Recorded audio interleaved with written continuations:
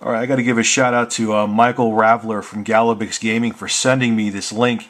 This is a brand new GTX 480, have 1.5 gigabytes of GDDR5 for the frame buffer, for $219.99. This is not refurbished. This isn't, you know, you're getting like a factory recertified nonsense. This is a brand new card. All right, and according to Huntmaster Flex, and I actually did research after I talked to him, the GTX 480 is almost identical to the 580. It just runs a little hotter and it consumes more power, which I'm upgrading my power supply anyway. I don't care. Reason why you're like, Rich, why don't you just get the 580? One, the performance is almost identical from what I'm reading. This is why I'm putting up this video. I'm asking a question. It's $219.99. The cheapest 580 that I would buy anyway.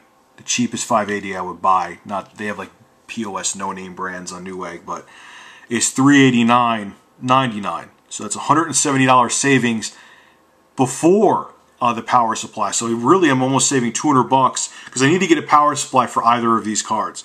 So I'm saving $200 by going this route.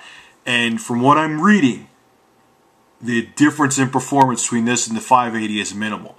And I have plenty of airflow through my tower. I'm not worried about overheating. Even I know these cards run at like 85 degrees. I don't care. As long as it's stable and if it runs warm, then so be it. It runs warm. As long as it's stable and working fine, that's all I care about. So what's your opinion on this card compared to the 580? Remember, I'm almost saving $200. It's almost half the price. Pretty much is half the price.